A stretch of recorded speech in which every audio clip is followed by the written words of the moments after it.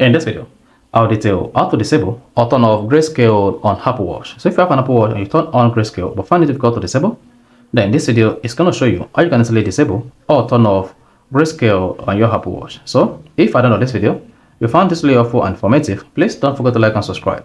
Now the first thing to do when you want to disable or turn off Grayscale on your Apple Watch is press the digital crown just once to take you back to the app menu or app screen. On the app screen, locate the settings icon and click on it.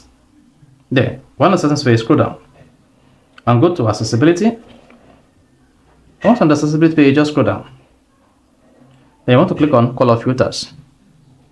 Then under color filters, you can either choose between red and green filters, green and red filter, or blue and yellow filter, or just turn off color filters to disable the Grayscale on your Apple Watch. So that's all you need to do to turn off color filter on Apple Watch. If you found this really helpful and informative, please don't forget to like and subscribe.